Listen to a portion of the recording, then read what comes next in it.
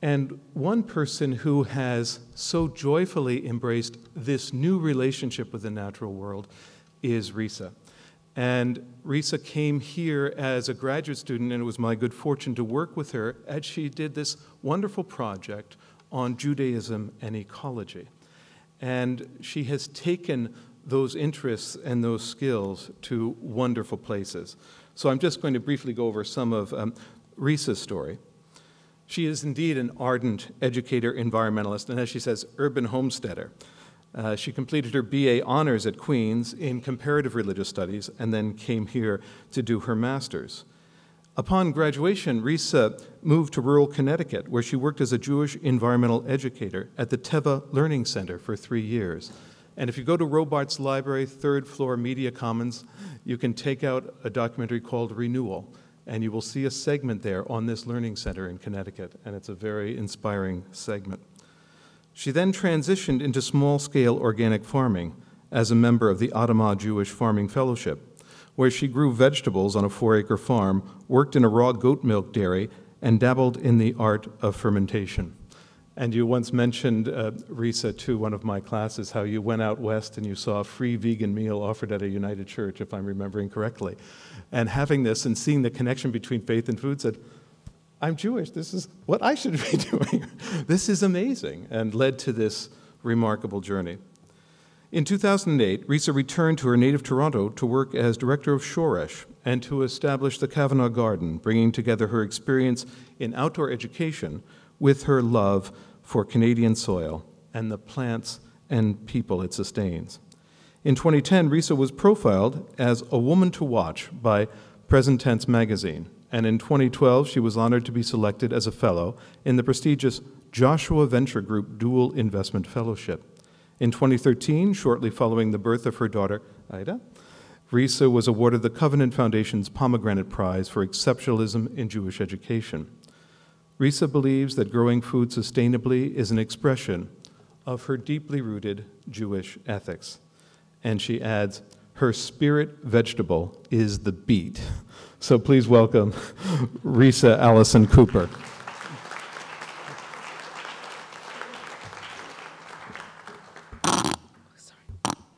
Can everybody, does this work? Terrible noise. Thank you very much. I'm really honored to be here. So thank you for inviting me to speak this evening. I don't have slides, sorry about that. But I'm going to speak to how the Jewish community is responding to the encyclical. One of the passages in the encyclical that spoke to me profoundly was when Pope Francis wrote that we are not dealing with two separate crises, one environmental and the other social, but rather one complex crisis, which is both social and environmental. And I think part of the reason that this spoke so deeply to me is that right now within the Jewish calendar, we are in the Shemitah year, the sabbatical year. According to the Torah, the Hebrew Bible, in Sefer Shmot, in the book of Exodus, after revelation at Sinai, when the Israelites were given the 10 Commandments, they were then given a set of moral codes to live by as they became a people and were preparing to enter into the land of Israel. And a big piece of this moral code that the Israelites were given at Sinai was that after 6 years, actually I'll just read it. It says in Sefer Shmot in the book of Exodus, for 6 years you are to sow your land and to gather in its produce. But in the 7th you are to let it go and to let it be, that the needy of your people may eat, and what remains the wildlife of the field shall eat. Do thus with your vineyard and with your olive grove. From this passage and from others in the Torah, from the book of Dvarim, of Deuteronomy, and Vayikra, of Leviticus, we learn that during this Shemitah year, during the sabbatical year, the soil is not to be tilled or seeded, that land becomes hefker, it becomes ownerless, that food cannot be sold as a commodity in the market, that all Israelites were to have equal access to shared food resources, perennials, wild harvests.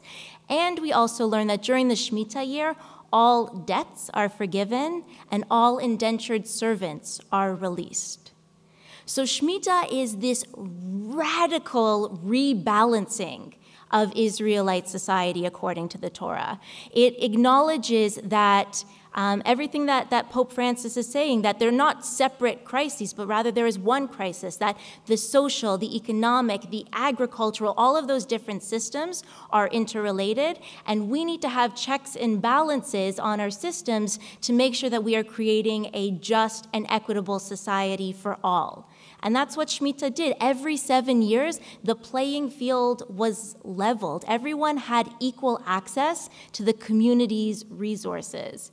And that is a powerful, radical teaching. So right now within the Jewish environmental movement, the fact that that was a core piece of the encyclical and that we're in the Shemitah year right now is really powerful and really inspiring.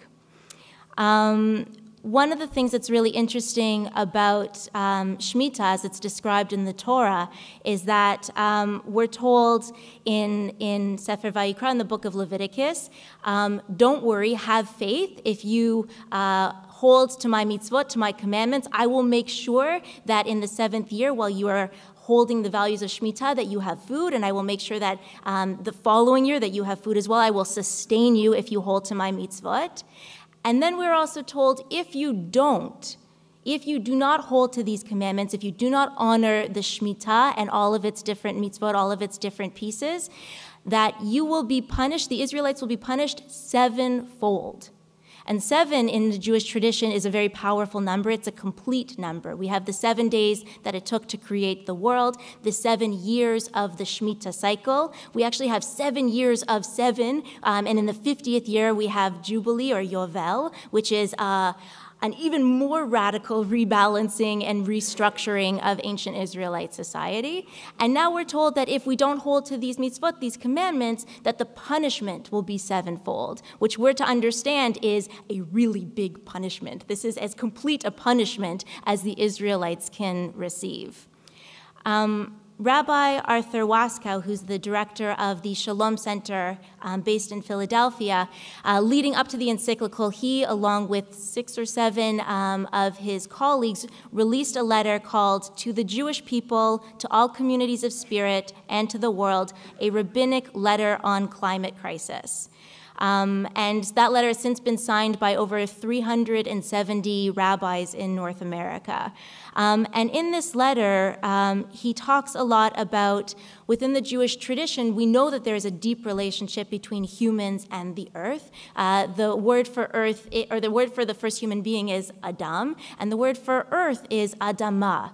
And Hebrew language is very intentional, and when something has the same shoresh, the same root, we know that there is a deep and powerful connection. So Adam, Adamah, we know that there is a deep connection between humans and the natural world and the earth.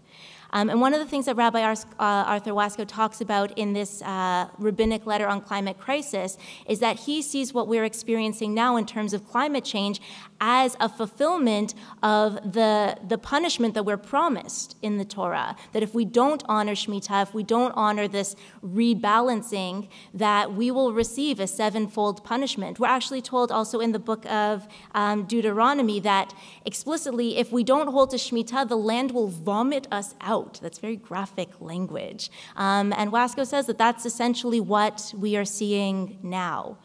So I guess that's pretty much what's happening in the Jewish community, that to see Pope Francis talking about a full value system approach to dealing with climate change, and to hear that in the Shemitah year is incredibly powerful, it's incredibly inspiring, and it's definitely doing a lot to mobilize community members within the Jewish community.